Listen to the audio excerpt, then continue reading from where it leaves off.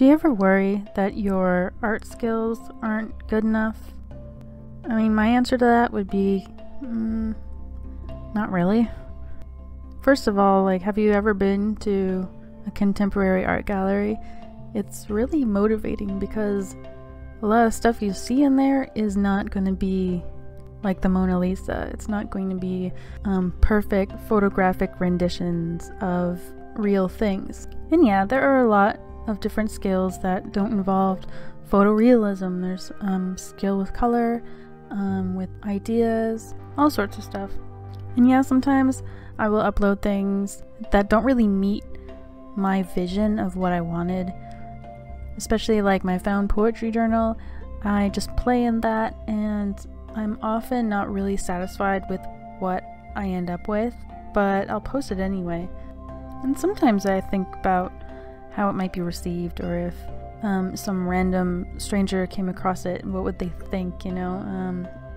And I have to kind of think about what I'm trying to avoid by waiting until I have something perfect to put online.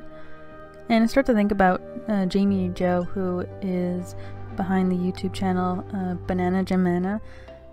She has these amazing skills. She can do unbelievable details in this craft acrylic paint and has really great use of color.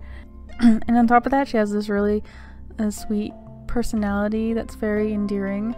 But one day one of her videos got on the trending page of YouTube, and that exposed her videos to a whole bunch of people who had never heard of her.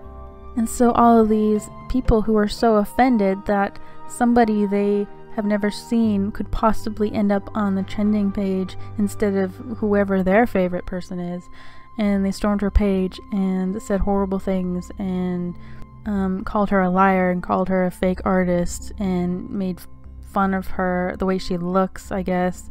And it's just mind-boggling to me because I don't understand how anyone could even rationalize acting that way in public.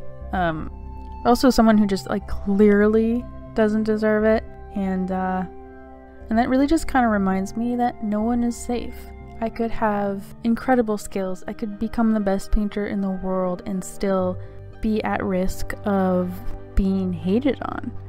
So it really doesn't matter if I'm really good at painting or if I'm not, because there will always be abusive people out there who are willing to humiliate themselves in public. So I would just put it up.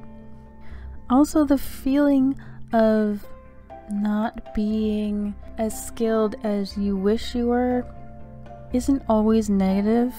It doesn't always suck. Like, you think about anytime you've seen a piece of art that is just taking your breath away and kind of makes you feel jealous. There's actually physical pain almost when you think oh, I wish I'd thought of that. Why am I not this good? Why am I even trying? But at the same time, it's really motivating. Competition is motivating as hell. And when you see something that you really love and you think, oh, I want to be that person, I want to do that, I want to get that skilled. And then you look at the art piece and you think about, well, what did they do that's different from what I do, and how did they do that? It makes you feel a little bit like an investigator when you figure it out. You also get the fresh clarity of having a specific goal. And when you see something that you really want, you have something to aim for. Whereas if you get really comfortable in the artwork that you're making, you tend to get a little bit bored, maybe a little aimless, you don't know what you're supposed to do next. And that's why we're here watching these videos, right? We want to see something that will motivate us to keep working. We're trying to pick up little secrets to improve.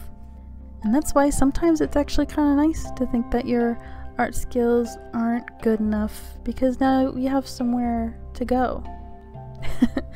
And at this point, I almost feel obligated to invite any new people who are here to come check out our art sketching group on Patreon, where we take a theme every month and we practice our sketching and post artwork and actually have conversations about it. That'd be really nice. We've been posting photo references that we can use. There will be scavenger hunts, there will be extra journal prompts, and all that fun stuff. And so I will always leave a link below in case you're interested. And let me know what you think about this topic. Does your fear of not being good enough prevent you from moving forward, or does it motivate you?